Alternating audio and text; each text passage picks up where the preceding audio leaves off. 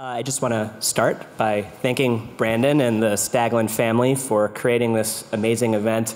So what I'd like to tell you about is a project that's underway in my lab, and the goal of this work is to develop biomarkers for diagnosing different kinds of depression and for developing better treatments. And along the way, I'd like to kind of give you a whirlwind tour of some of the technologies we're using to tackle these problems, mostly because I think, for me, these technologies are really exciting. They are enabling us to ask questions that just a few years ago we couldn't even contemplate asking. And I think a lot of people share my view that they're a big part of the reason why I'm excited about coming to work every morning and why I think there's a lot of reason to be hopeful for advances in mental health and the way we treat mental illness. So before I start, what are biomarkers? So we've heard a little bit about them today. For the purposes of my talk, biomarkers are things we can measure: blood tests, brain scans, tumor analysis, objectively measurable indicators of a disease process that we can use to diagnose an illness or predict treatment response. And biomarkers have been really important in pretty much every area of medicine. They've transformed the way we treat cancer, the way we treat cardiovascular disease, a host of other conditions.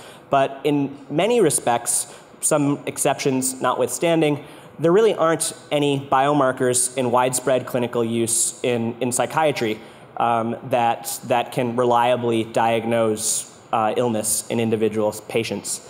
And that begs the question, why has it been so challenging to develop biomarkers in psychiatry? I think part of the reason, of course, is that our understanding of the biology underlying these illnesses lags other areas of medicine.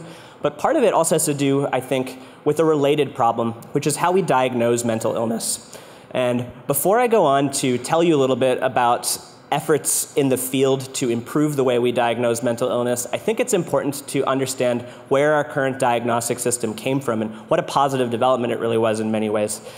So the way we diagnose mental illness today, the DSM, we hear about it all the time in the news, it was born in 1980, but it had its roots partly in a study that came 7 years before, and I think this is really interesting. So this study was published in Science. It was directed by David Rosenhan, a Stanford psychologist, who set out to answer kind of what seems like a pretty simple question. Are our diagnoses in psychiatry reliable, or are they really prone to bias? And the results were really shocking to a lot of people. So briefly, without dwelling on this too much, what he did was he sent his team out to hospitals around the country, all sorts of hospitals, and they did something a little devious. They went to these hospitals and they pretended to have a single psychiatric symptom. They said, I'm experiencing auditory hallucinations of a voice saying the word hollow or thud. But in every other respect, they answered these questions honestly and fully, and what happened next is what was interesting. So at pretty much uniformly, all of the subjects, all of these pseudo-patients were diagnosed as either schizophrenic or having manic depressive psychosis, which we call bipolar disorder today. And all of them were admitted to a hospital.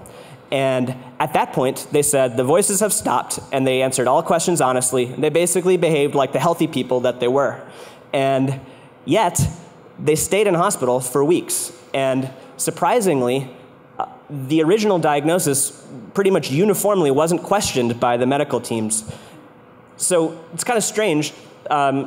These are well-meaning doctors and nurses and clinicians. No one was questioning whether they wanted to do their jobs well, but having this preconception of these people as sick really biased the way they viewed their behavior. A couple of really striking examples. Some people who were kind of bored, and so they'd hang out in front of the cafeteria before lunch, were noted by nursing staff to be exhibiting obsessive eating behavior consistent with the oral acquisitive nature of the schizophrenic syndrome. These are perfectly healthy people. One gentleman who liked to journal his experiences was noted to be exhibiting pathological obsessive writing behavior. So these are well-meaning people, and you could see that their impressions of their patients were really biased by their preconceptions. But it kind of got worse, and I'll move on quickly. It kind of got worse because in part 2 of this study, he made an agreement with the director of a famous research hospital who basically said in so many words, this could never happen at my hospital. This was really an atypical experience. So he said, I'm going to send an undetermined number of pseudo-patients to your hospital, and your job is just to guess who are the pseudo-patients, who are the real patients. So over about 3 months, they evaluated 200 people, and they found that about 20% of them were definite imposters, and about another 20% were probable imposters. And the truth was that they were all real patients. He hadn't sent anybody into the hospital. So you can see how we could be biased in both directions, and we're all guilty of this. It's easy, for us to laugh in retrospect, but I don't know that we would necessarily do so much better if we were using the same diagnostic system today. But we aren't. So DSM-3 was born partly to fix this problem. And the way it did that to improve reliability and the replicability of our diagnoses was to lump people together under broad diagnostic labels. And that was very successful. And again, it's been really a really transformative, positive thing for people. It's made sure that people get the healthcare that they need. But all along, we realized that there was a limitation to the way we were doing diagnosis in DSM. And that's that by lumping these people together, we're probably giving people the same diagnostic label who actually have very different problems. We heard about TBI causing depression, for example. People who are depressed because of TBI probably don't have the same problem as people who are depressed for other reasons. That's especially true in depression. There are many ways to be depressed, 256 to be precise. You can combine 5 or more of these 9 symptoms in 256 different ways. We all agree that depression is not just one thing. The trouble is, how do we go about breaking depression down into subgroups that might get us more traction at understanding the biology and developing better treatments? The historical approach to this problem has been to subtype people based on kind of clinical symptoms that tend to co-occur. So for example, seasonal depression, some people get depressed with changes in the seasons, and then we test whether they have kind of neurophysiological correlates of their depression that differ from other people.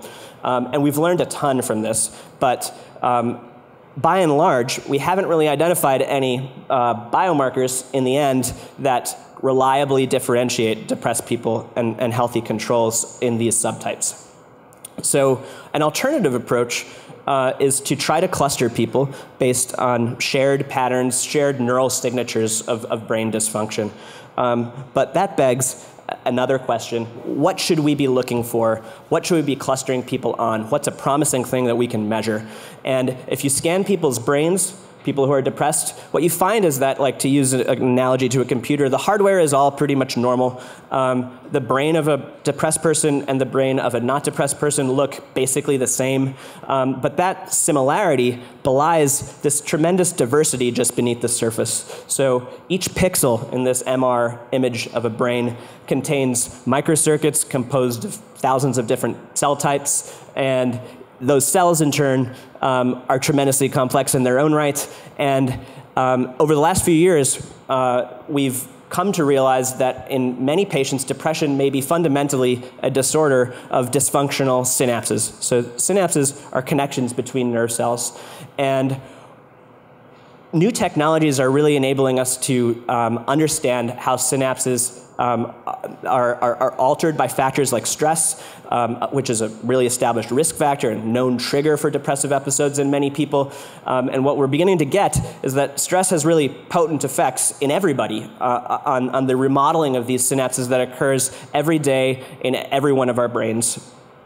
Another example are these cells, which also aren't reproducing real well. But this is a new technology that combines 2-photon microscopy, which enables us to peer deep into the brain with single-cell precision with these proteins that cause cells to fluoresce in proportion to how active they are. So now we can use this kind of technique to understand how these different cells are interacting to support behaviors that are interesting to us in trying to study depression, and how they're altered by stress. And one thing we've learned is that stress reliably, with chronic stress, causes a loss of synapses that formed early in life that are normally very stable.